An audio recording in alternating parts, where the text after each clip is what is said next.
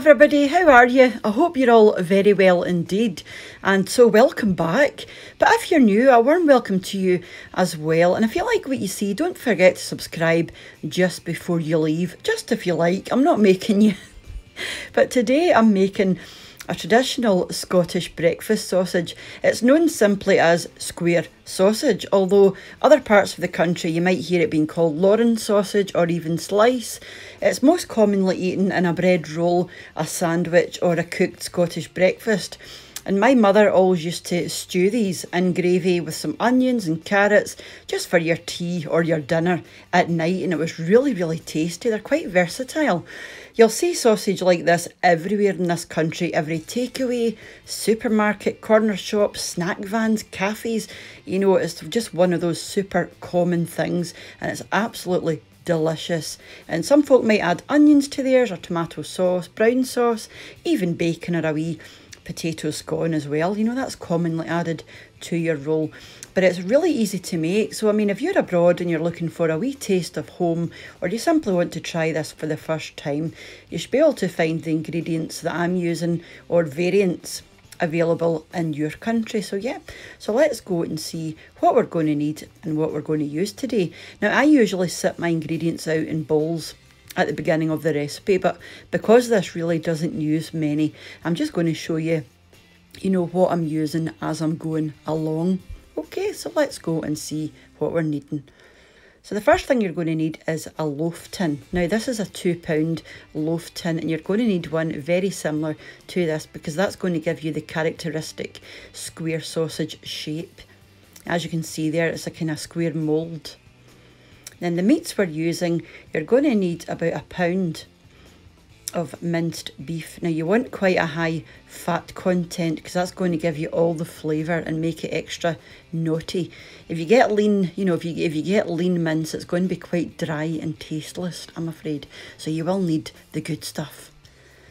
So this is a pound of beef mince, and we're also going to need a pound of pork mince. Now I'm using minced pork shoulder simply because it's got, you know, it's got a higher fat content. But don't worry about the calories because this isn't something you would typically have every single day. It's a wee bit of a treat. And you're also going to need some butcher's rusk. Now it's super cheap. Mine was only 50p. And I know some people struggle to find butcher's rusk. So if you can't find it, don't worry. You can use something like dried breadcrumbs. And it'll work as well. It just won't be as good, but it'll still work. Something like this is fine. But if you can get butcher rusk, you know, that's the way to go because that's what the butchers use. If you ask your butcher, they'll be quite happy to give you some. And like I say, it costs next to nothing. You'll also need 200 ml of chilled water. So first of all, grab a bowl and pop your minced beef in. This is a pound, or around about 450 grams. To that, you want to add your nutmeg and your coriander. And again, all of these ingredients and their weights will be in the description box down below. And to that, you just want to add your salt and your pepper. We use low salt, it's a lower sodium, but you can use whatever salt you like. And then to that, you just want to add your egg. And I'm just going to pop my pork mince on top of that.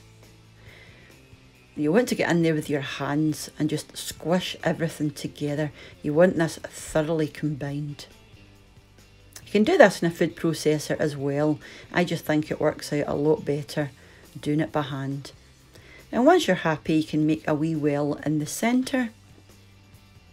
And just start by adding half of your water because you might not need it all.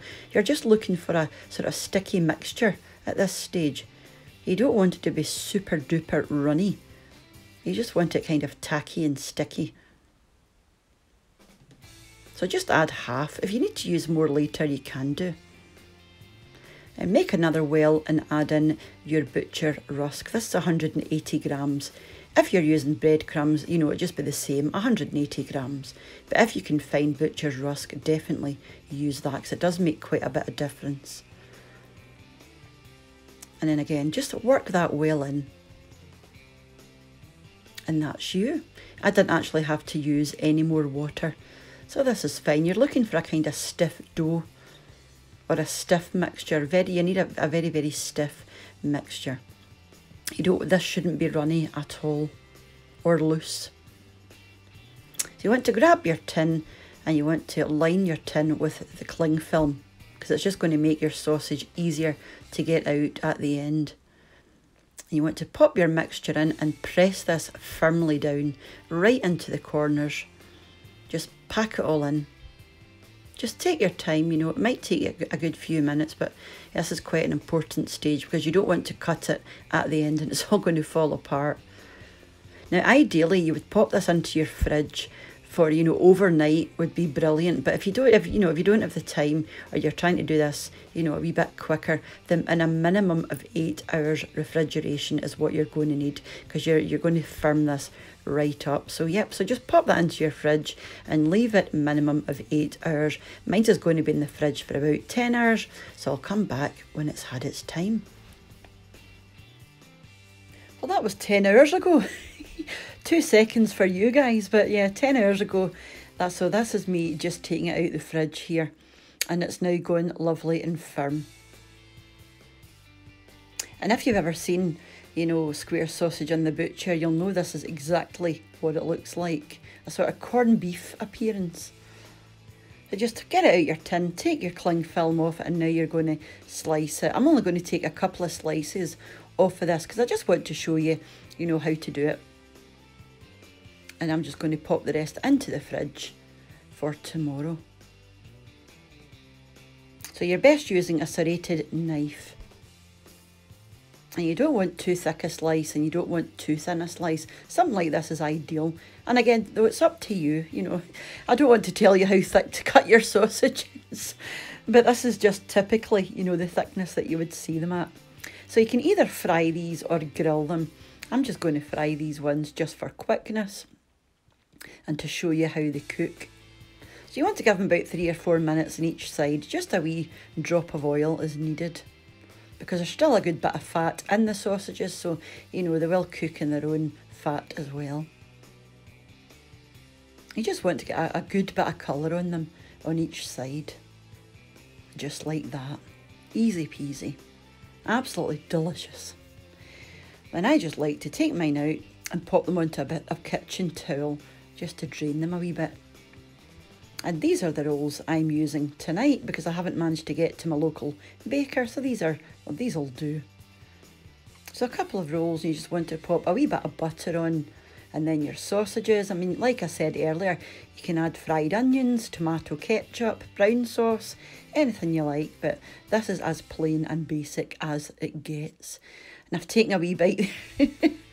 They're absolutely delicious. They really were. So yeah, like I say, I mean, I don't think these actually work out any cheaper, you know, doing it yourself than actually buying them. But it's just a wee bit of fun.